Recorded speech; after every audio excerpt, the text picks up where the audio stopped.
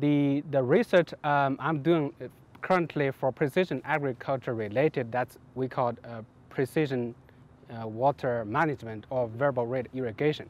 So we apply the right amount of water in the right place at the right time.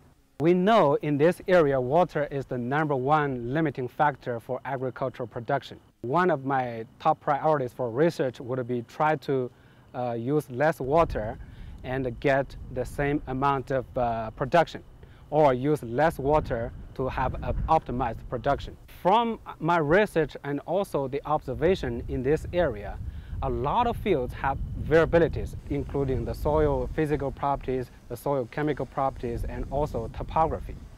So those factors all affect the water availability for plant growth, and also the final yield.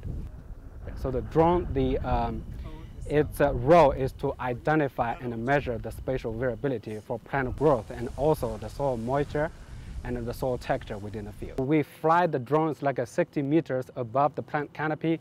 We use some different sensors. We tell, okay, at this spot here, the plant is growing better than the other area. Given the same amount of irrigation, in a certain area, the final yield will respond to irrigation. That means, okay, if we apply more water, the yield will increase. In those areas, we will apply more water so we have better yield. In some area, we find out, especially we have higher slope and a sandy soil, it does not respond to irrigation. In this area, we can cut the irrigation and we still have the same amount of yield.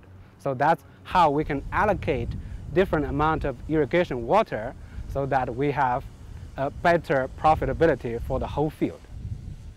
If we adjust our allocation of irrigation water matching the yield potential in the field, so at the end, our water use efficiency will be optimized, and also we are using less water.